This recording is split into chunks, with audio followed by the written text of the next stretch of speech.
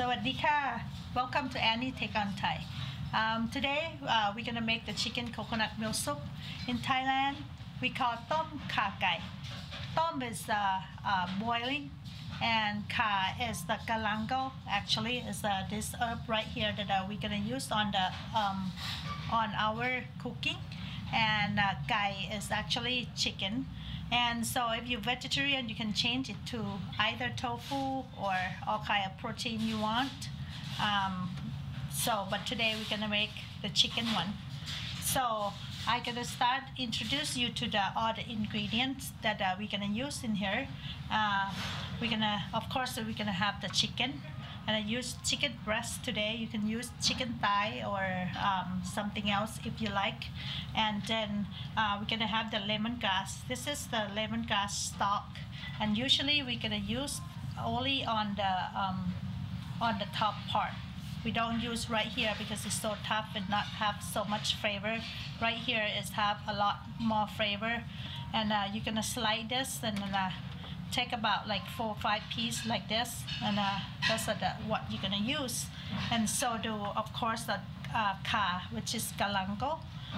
We're gonna thin slice it just like that, and about 5 pieces of it. And then the lam leaf, the kefir lam leaf, this is what we use. And then all we do is just gonna tear it, like just tear it out, and then we're gonna put it on the soup later. And we also have the Thai chili. This is really spicy, so if you like spicy, have the chicken broth that I have right here. If you don't have chicken broth, you can use water as well, and of course the coconut milk right here. Fish sauce, of course, Thai cooking, always fish sauce, sugar, salt right here. And I like vegetable, so I'm gonna put cabbage. I'm gonna put carrot just to give it a nice color into it. Mushroom is the main what we put, the vegetable that we put the tom kha gai. And also I'm gonna have the green onion and the cilantro for the garnish. And then I also have the chili paste right here. It's an option. You don't have to put it in there. It's not give you so much spice. It's have like a sweet hinge to it. It's the roasted chili that a lot of Thai people like to use it. And I gonna pour 1 cup of this chicken broth in there. In Thailand, when we do the coconut milk, they use the shred coconut, and they soak into the hot water, and they just let it soak and then massage it for a couple minutes. And then they're gonna squeeze the juice out, and the first juice is gonna coming out really creamy, and so they're gonna use that first, and then they're gonna put another water in there, and then they're gonna massage it again, and then they're gonna squeeze the juice out again, and the juice gonna be a little bit lighter, and then usually they're gonna use that to cook with the chicken at the beginning. Instead of the chicken broth, they're gonna use the coconut milk. And so I use the coconut can that we have nowadays, and sometimes on the coconut can, the fat part and then the juice part is separate. If you're not shaking it and you open that, and you can use the juice of the coconut milk to cook your chicken first, and that will be an option too. And then you keep the creamy part to cook later, because if you put the coconut, the creamy one, into the cooking first, and they're gonna break out, and the fat and then the water gonna break out, and it's not gonna be as creamy. So that's why we do the chicken broth today. So I'm gonna wait until my water was boil, and then when it start boiling, I'm gonna put my chicken in there. I'm gonna dash a hint of salt,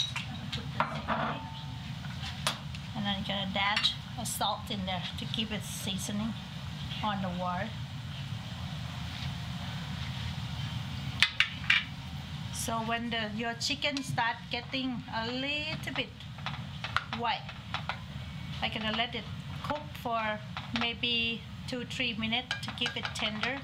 So that I cut it crosswise cross length to the chicken, so it doesn't to keep it more tender than the cut is follow the grain. So now my chicken is start boiling, and then I'm gonna put all this lemongrass and galangal in there to keep the nice flavor to the broth. Chicken start getting tender now. I'm gonna add my coconut milk in. So usually about 2 cups of coconut milk. After it's boiled, I'm gonna put the vegetable in, and you can just start seasoning it. So now I have the cabbage that I already cut it up, my carrot that I already cut it up.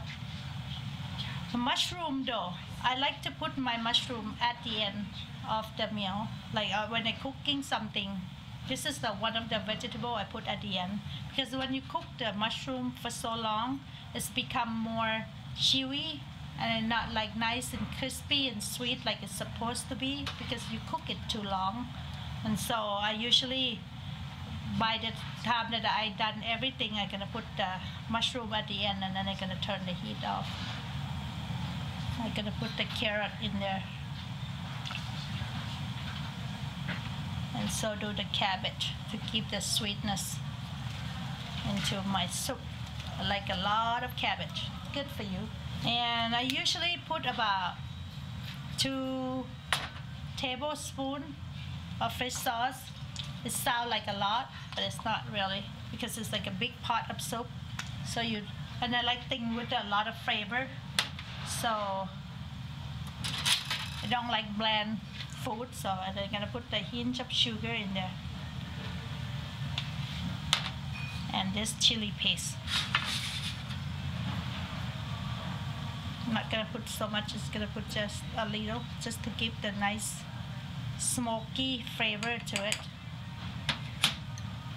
And I also have this fresh chili, and then you can just crunch it if you like it spicy. Crunch it out. Usually when you smack it a little bit, just give it more punch.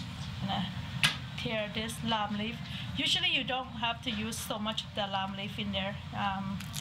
Probably 2 or 3 leaf will be more than enough to keep a nice flavor. There's this gonna coming up, so I'm gonna keep it mushroom in there,